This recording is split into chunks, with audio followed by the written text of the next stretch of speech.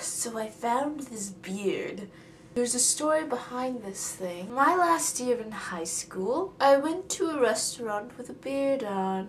Why, you might ask? I guess you might not ask. I had this friend in high school. He had this beard. And I feel like this beard kind of defined him.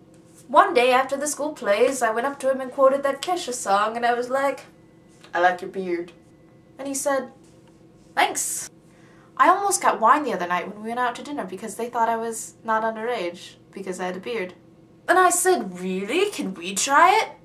So me and another friend and him all went to this restaurant that he said he had gone to, and I bought them all fake beards, and we all went. Even though he had a beard, we had him wear a beard too, just for comedy's sake, I guess. I don't know. Started getting a little embarrassed by the time we pulled up to the restaurant and started thinking that it was a really silly idea. But we went through with it. We walked in and we said, "3 please."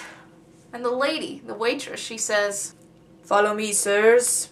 And so we do. Now this is a fairly empty restaurant during this time. We come at like, I don't know, 3 or so, and we're walking in and there's hardly anyone in the restaurant.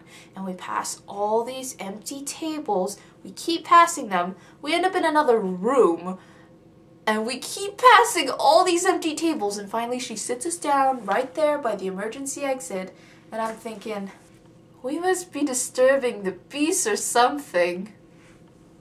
Made me ponder. I can ponder now because I'm wearing a beard. Ponder. If you have a beard, feel free to ponder with me.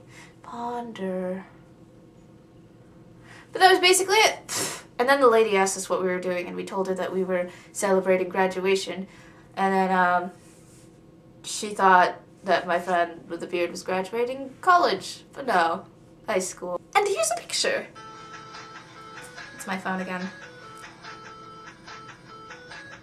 You like it? This company, and I am finally accepting that. Alright, day 9 of VEDA, that's all I really had to say to you. Au revoir, lovely people. So this one time before graduation,